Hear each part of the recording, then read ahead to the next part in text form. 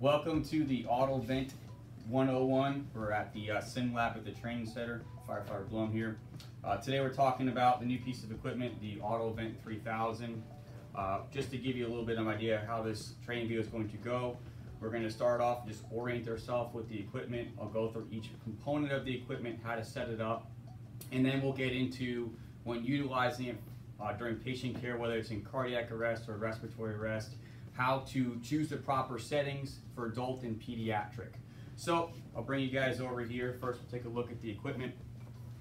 What we have here is the AutoVent 3000 1.5. What that 1.5 stands for is for your adult patients, the inspiratory time, or the amount of time that it's going to disperse the tidal volume, is over 1.5 seconds.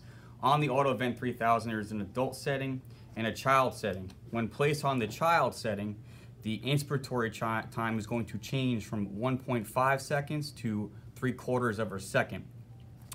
Also on the AutoVent 3000, you're going to have your breaths per minute and your tidal volume. You're going to notice two different colors on these dials. They're coordinated with the adult and child setting. So when you set your inspiratory time to adult versus child, for adult, you're going to use the white numbers, and for the child, you're going to use the orange numbers, okay? Now, when preparing your equipment, you're first going to start up with attaching your PEEP relief valve, okay? You can see there's a male and a female fitting. Male and a female, okay?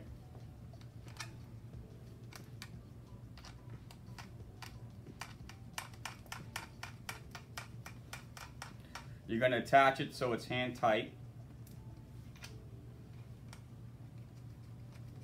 Righty tighty, lefty loosey's for your 6-month guys. Okay. And now we're going to attach to our O2. Okay. When attaching to your O2, make sure you attach your tubing to your vent first.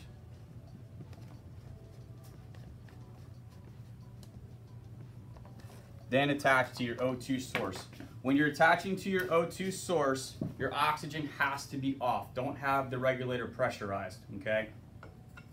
So just crack it, make sure it's off. When choosing a site to attach to your regulator, you have to use the high pressure relief valve. You cannot attach it in the back of your rescue to your Christmas tree. It's that when you turn the liters per minute dial, even if you turn it all the way up to 25 liters per minute, depending on the tidal volume that you should select, it's not going to create enough pressure to generate that tidal volume. So utilize the O2 at the head of the stretcher. When utilizing the AutoVent, it doesn't blow through the bottle, so it'll have more than enough O2 to last the duration of the transport. Attach to your regulator.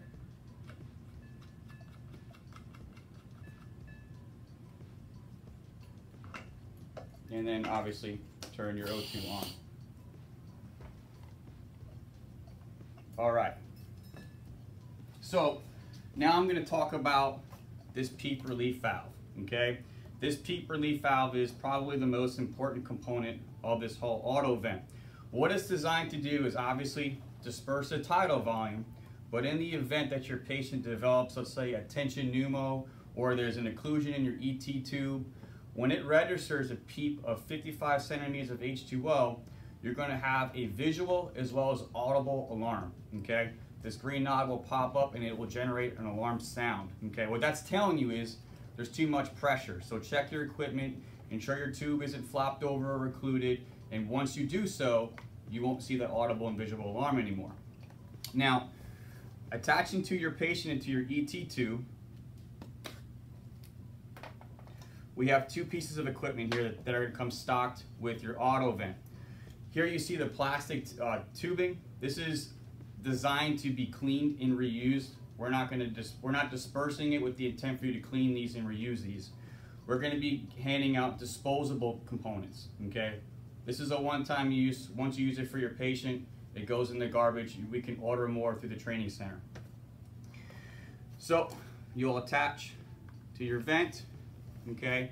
And this is going to attach to your ET tube by your 15 by 22 millimeter adapter, all right? when we get into the actual ventilation phase of the video, we're going to break down the use of the rescue pod as well as the inline cap nozzle. So now that we know our PEEP relief valve works, we're going to set our auto vent settings. We're going to assume this is an adult patient. So right off the bat, we ensure that our inspiratory time valve is set to adult, okay? Indicating line, indicating line. The next is we want to consider breaths per minute, okay? Obviously, ventilation every 5 to 6 seconds is the recommendation by AHA, which is about 10 breaths per minute. So we're going to initially dial our auto vent to 10 breaths per minute. Remember, wide adult,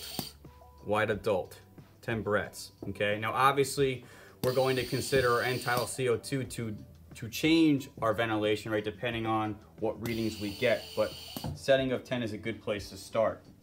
All right, now we need to consider tidal volume. There's two considerations here, okay?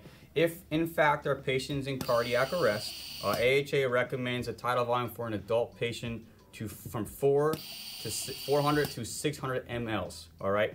On the adult setting, the lowest indicating line you'll see is at 600 mLs, and that's where we're going to start. So I have my tidal volume set to 600 mLs, okay? If my patient is not in cardiac arrest, okay, and they're in respiratory arrest, we're going to estimate their weight, and it's 6 to 8 mLs per kilo, okay? 6 to 8 mLs per kilo, all right? And based off of that, you're going to utilize the closest indicating line to your estimated tidal volume, okay? 6, 8, 1,000, 1,200. Now, do note that in between these indicating lines, the pressure will change, okay? So if you were to set this indicating line somewhere between the 6 and 800 mark, you're somewhere around 700 mLs of tidal volume, all right? So let's just assume that our patient's in cardiac arrest. I'm going to set my tidal volume for 600 mLs, okay?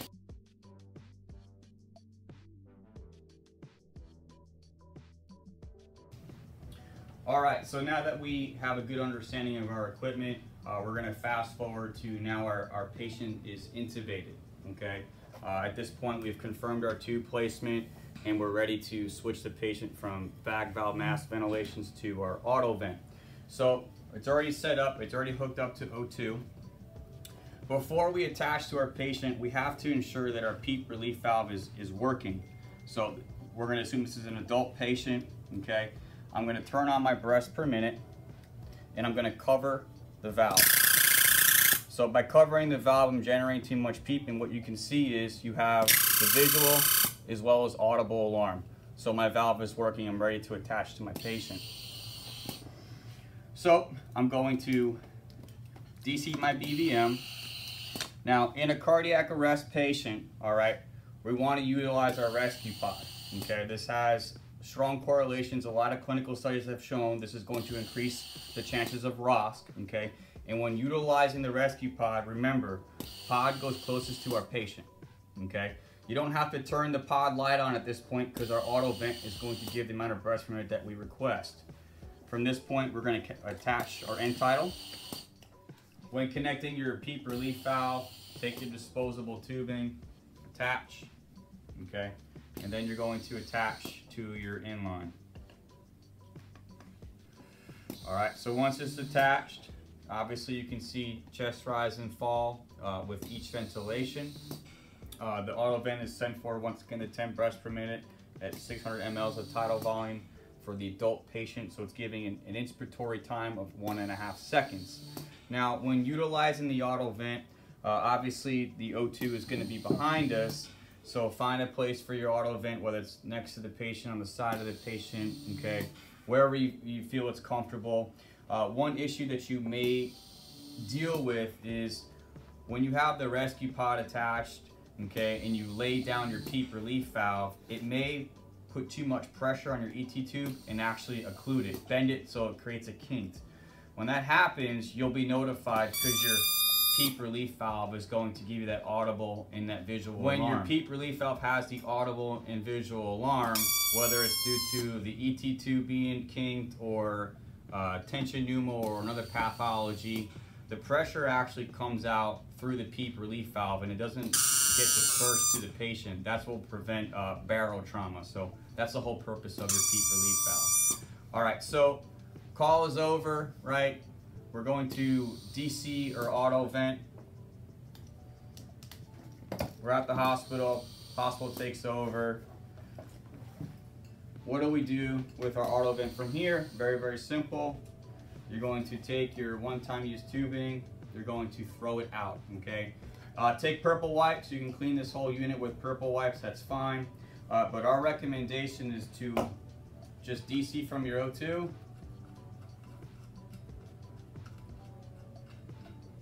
And store the unit like this. So find a spot in your rescue, whether it's where your spare meds are or wherever you think is best.